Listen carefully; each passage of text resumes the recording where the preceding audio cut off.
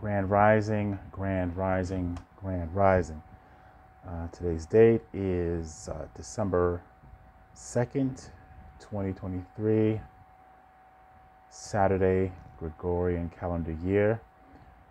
And this is an Article 3 Consular Court action upon hosted by this platform, the THEALMOROCCANTIMES.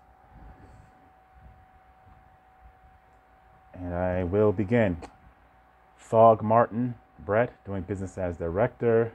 Neil Nicholas, doing business as deputy director.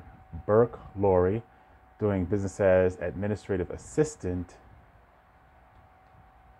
at 102 North Meadows Lane, Pattonburg, Missouri, 64670. All rise and stand and remain standing into perpetuity, as this is an Al-Moroccan, Moorish American, Societas Republicae y Al-Americanos Estados, 1774, Philadelphia, Capitolium, Article 3 Consular Court, in alignment with any and all civilization principled, fair, and conscientious international documents, to include the Organic Constitution for the States United, 1788, 89, and the treaties that came before it. It has been brought to the attention of this consul that the detainees at the privately owned Daviess-Dekalb regional jail are not being treated humanely, despite its mission statement to the contrary on its website.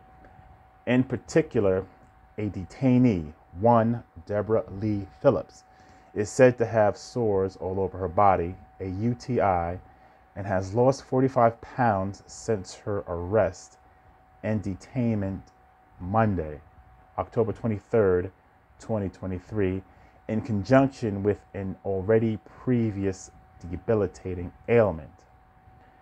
The above-named persons are being commanded to personally see to it that all detainees are treated humanely, and that Deborah Lee Phillips and others are provided with the best medical care and nutrition this theocratic republic can provide.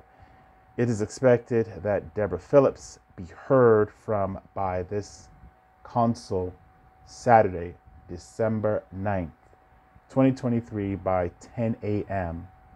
at the following number: 402-687-0639. Grand Rising, and that concludes this Article 3 Consular Court, hosted by, of course, the Al-Moroccan Times.